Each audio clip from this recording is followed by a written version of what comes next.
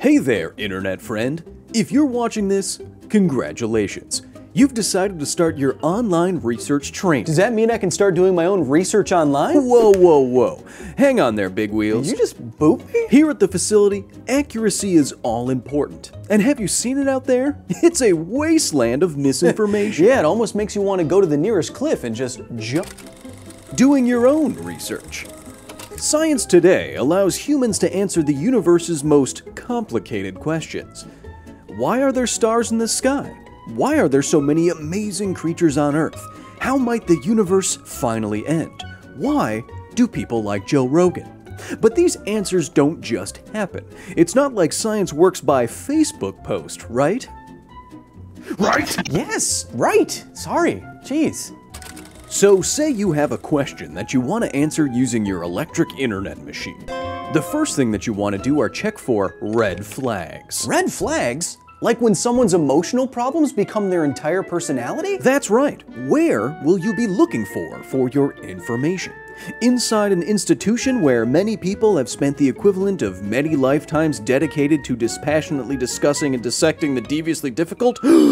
Or a conspiracy theorist tomato who sells supplements? One of these is a big red flag. This isn't to say that large institutions can't be wrong and single weirdos can't be right, but the latter has much more incentive, often monetary, to be controversial and contrarian than the former. When in doubt, start with sources with obviously and preferably overwhelming expertise. Information that has to go through 10 people before it's published will be better than information that only goes through a single filter most of the time. Now let's go deeper. Once you've found a good source of information, you'll have to interpret the information that you find. And with scientific information, that often means reading a scientific paper. Scientific papers are the lifeblood of the scientific process. Now, to the average person, a scientific paper can be quite confusing, and of course they would be. These papers are not made for you. They are made by professional smart people trying to communicate with each other. But don't worry, there is a place even the average person can start. Even me? Yes, even you, the least attractive Hemsworth. Just because it's true doesn't mean you have to say it to me every day. Reading a scientific paper. While it's true that the average person will have a hard time engaging with a scientific paper, there are ways to figure out what the paper is really saying. And then I'm ready to get on Twitter and yell at people about doing their own research online, right? Oh, hold on there, sports fan. Step 1. Where is the paper published? As we said, a Screaming Meatballs website won't be the best place for good information, and that's specifically because it won't have peer review. Peer review is a professional process where, before a paper is accepted by a scientific journal, relevant experts are asked to check it out. The reviewers look at the data, the methods, and the conclusions, suggest revisions, and then give the paper a go-ahead. Step 1 is to do your best to check that your paper has been peer-reviewed before proceeding onwards to the next steps. I'm not sure this inflated Yosemite Sam even knows what peer review is. Step 2. Read the abstract.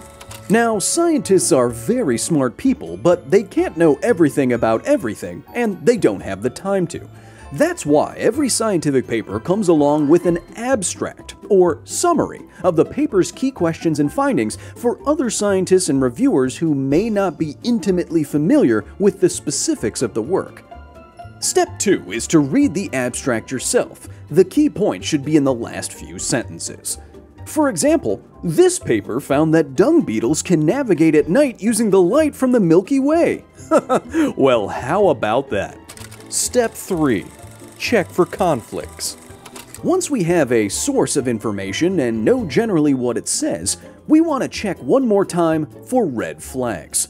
If you scroll to the bottom of a good scientific paper, it will show any conflicts of interest for the study authors. A conflict of interest, like having a study paid for by a large industry, doesn't necessarily mean that the science is bad, but it's definitely something to keep in mind. Good thing this dung beetle study wasn't paid for by Big Poop.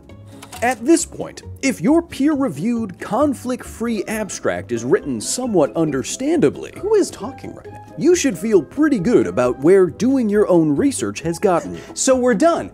I can do my own research online? Almost.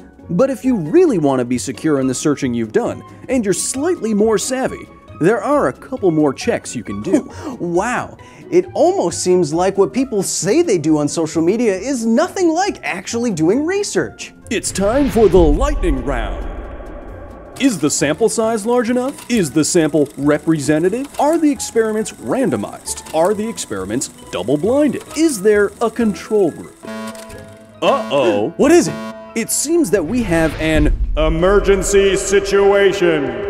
We've run across information from known misinformation peddlers. Hey, I know what to do. Depending on the platform, you should definitely report these people because words matter online and it leads to actual harm in daily life. Good work, Mr. Hill. Nicely done. Wait, you didn't get your PhD? Well, now you just sound like my dad. Final checks. So, we found a source of information, checked it the best we could, watched out for known bad actors, and we're in the best position to come to a conclusion after doing our own research. Yeah, now we can do one final check to see if the claim we were presented with or some headline was misinterpreted, just plain wrong, or sensationalized. That's right, Mr. Hill. Okay, but what if we go through all of this and we still have some kind of Emergency situation. Well, that brings us to the last step. Interfacing on social media. After doing your own research, of course you need to go and talk about it on social media. If you don't, how would anyone know that your very existence has value? If only there was another way to tell that. But what if people start calling you names? Or a shill? Or tell you that you are straight up wrong and then yell at you with characters? What should you do then, Mr. Hill? I should ruminate on those comments all day and let them affect my self-worth. Now, remember what we've learned. Right. If someone's mean to me on the internet,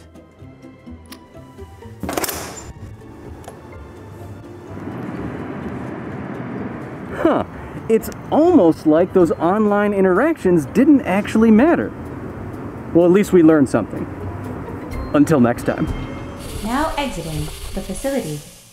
thank you so much to the very nerdy staff at the facility for their direct and substantial support in the creation of this here video. Today especially, I want to recognize research assistant Jess and visiting scholar Sky Kitsune Studios. If you want to join the facility, if you want to drape on a silky white lab coat, if you want to see videos early, get behind the scenes photos, get monthly members only live streams with me and talk to me every day on Discord, yes, like that, you can go to patreon.com/Kyle Hill and join the facility today. And hey, if you support us just enough, you get your name on ARIA here each and every week. And as you can see, there's literally over 1,000 of you. So I have no idea how I'm gonna pass it to, yes, I did steal this entire episode idea from SpongeBob.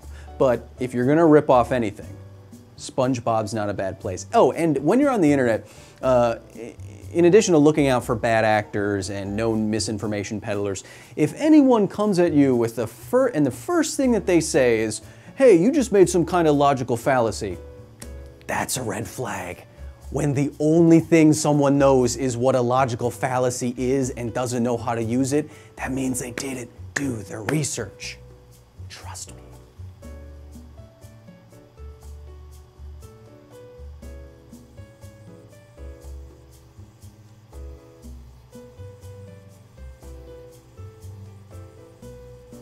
Thank you.